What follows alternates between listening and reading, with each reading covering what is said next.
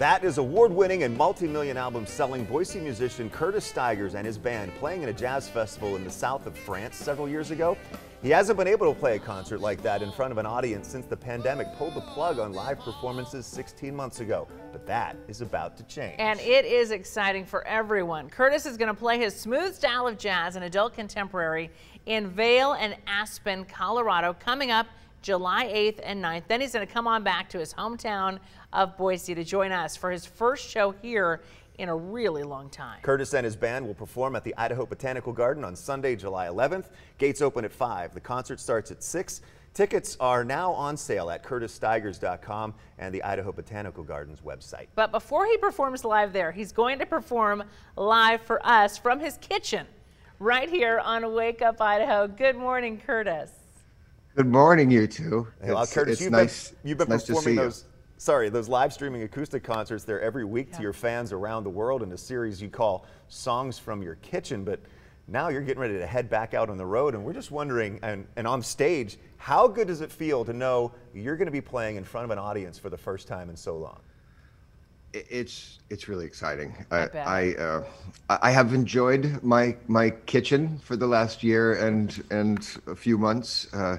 It's been nice to be home with the dogs. They love the pandemic, but it's time for me to get back out there and do my thing. It's going to be great. I mean, I haven't played music with people. I've been doing this by myself for over a year, and so it'll just be nice to sing songs with guys that can play a little bit better than I can. Now, here's a question for you. Do you have any nerves? I mean, you've played for thousands and thousands of people in stadiums around the world, but do you have any nerves now that you're getting back out there, or is it just going to feel like old hat? I'm gonna say that I'm not nervous, but I'm sure somewhere down there it'll be odd to get out there. I did one little performance not that long ago for the rededication of the Gene Harris Jazz Festival in Julia Davis Park. There wasn't anybody out in the audience because it was for a live stream event, so it was just mostly city employees. But that felt normal. That didn't feel weird. So, I mean, that was kind of my test. Will I fall apart? Will I forget how to do it? I think I still remember how. Plus, I've been performing for my dogs, and they're a really tough audience. They're a great audience. Yeah, they are. So what can fans expect at the concert at the Botanical Garden? Well, my band is flying in from the East Coast, so we'll be a jazz quintet who also plays songs by Elvis Costello and Merle Haggard. I mean, that's what I do. I'm a jazz singer and I'm a saxophonist, but I like to mix things up. I like to bring music from from my world, from my age, in addition to the old standards.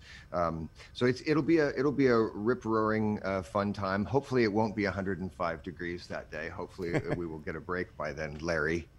Oh, yeah, it's Larry's fault, right? It's Curtis, always Larry's fault. For those who have moved into our area recently, I mean, you've grown up here. You started your music career as a young teenager downtown with the jazz scene with Gene Harris and other greats. As we look at some pictures of you with some famous people you've met or famous musicians you've performed with, Bonnie Raitt, I mean, the list, Eric Clapton, the list goes on, Elton John, even Prince. I want to ask about the 30th anniversary year of the release of your huge hit, I Wonder Why. What do you remember most about that time of your life and hitting it so big in the music world? Yeah, this is my 30th anniversary as a recording artist this year. It was amazing. I mean, I went from writing. I lived in New York for several years before I got my record deal. I moved from Boise there, and to basically surviving on pizza and riding subways to my gigs, to being on the Tonight Show and traveling around the world in a tour bus and meeting my heroes like Elton John and Eric Clapton and opening for people like Prince. It was crazy. It was weird too, because that's not really who I am. I really kind of belong here in my kitchen. I'm a little bit more normal than sort of a big pop star. So it was a good thing to sort of find my way back to jazz eventually, and that sort of grounded me musically speaking. But it was a fun time, and because of those hits from that first album, I've had a career playing music for 30 years. It's amazing. It's really strange to think of 30 years have passed. I don't feel that old, but I kind of look it, don't I? No, you don't. No. You're more handsome than ever. Well, congratulations. Thank you, Maggie. Thank you. Congratulations on 30 years and getting Thanks. back out on stage after 16 months in your kitchen. So exciting. So will you please play your big hit for us? And I will. and our This viewers? This is I Wonder Why. I wrote it with a guy called Glenn Ballard, and we will play this at the Idaho Botanical Garden on Sunday, July 11th. And thanks for having me on. You're welcome. Love is a hunger that burns in my soul, but you never notice the pain. And love is an anchor that won't let me go. I reach out to hold you, but you push me away. Then you always convince me to stay. And I wonder why we hold on with tears in our eyes. And I wonder why we have to break down to make things all right. And I wonder why I can't seem to tell you goodbye. Yes, I wonder why. Now I'm no angel, my selfish pride, but I love you more every day. And love is an anger that builds up inside as the tears of frustration roll down my face. Why does love always have to turn out this way? And I wonder why we hold on with tears in our eyes. And I wonder why we have to break down to make things all right.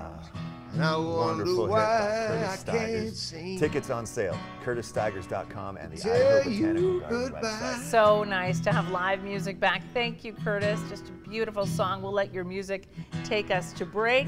And he's going to be my guest on Viewpoint Oh, this he Sunday morning is. as well, the whole half hour. Can talk more about his incredible career, spans the whole globe. It's just amazing. What a success story. We will be right back. And I wonder why we hold on with tears in our eyes. And I wonder why we break down to make things all right. And I wonder. When Grandma suggested cookies, Kyle wasn't expecting the new Nestle Toll House Chocolate Chip Cookie Blizzard. Two beloved treats. Soft. Curtis, that rocked. Thank you. That was beautiful. Oh my gosh, a wonderful interview. Thank you, Curtis. Sorry I Thank stepped you. on you Great. a couple times.